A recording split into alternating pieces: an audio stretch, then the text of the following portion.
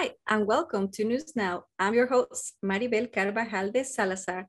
Today with us, we have Lieutenant Kristin Daley from the Belmont Police Department. Welcome. Thank you very much for having me. Lieutenant, we are in a very safe town, but we need to make some precautions, right? What's going on? Yes, we do. Actually, in the past few days, we've had 4 cars stolen. That includes actually even today. The most recent one was today, this morning. We had 2 motor vehicles, well, a motor vehicle and a motorcycle stolen on August 23rd, another motor vehicle stolen on August 24th, and then the last one was today on August 26th. They were kind of in the Concord Ave area. One was on Myrtle Street. Another one was in the area of Partridge Lane, and then the other one was also on Concord Ave. The motorcycle was on Acorn Park Drive. What we found in common with the cars that were stolen was that they were all unlocked. And the owners are not sure where their keys are. They said they didn't think their keys were in the car, but they don't know where the keys are. So we, unfortunately, we can, we might have to believe that these cars were not only unlocked, but that the keys were in it.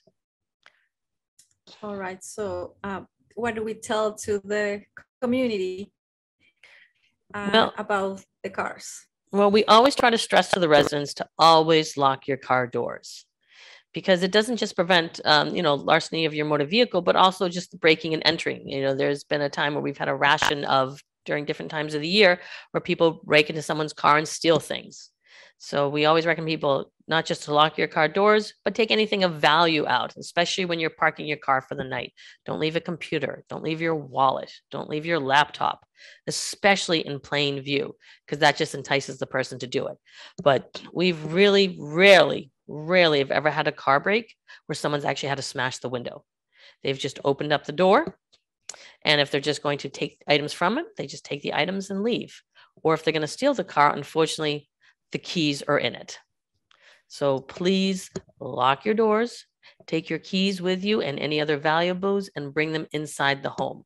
That is the best way to prevent either someone breaking into your motor vehicle and stealing your items, or stealing your motor vehicle.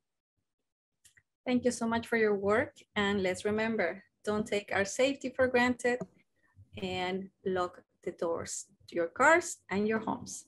Thank you again for coming. Thank you very much. That was it for today. I'm your host, Maribel Carvajal de Salazar. See you next time.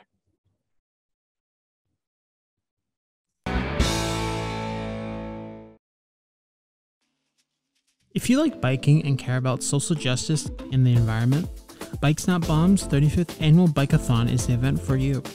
On Sunday, September 11th, riders will depart from Stony Brook Field in Jamaica Plain and ride on 10, 30, 50, or 100-mile routes.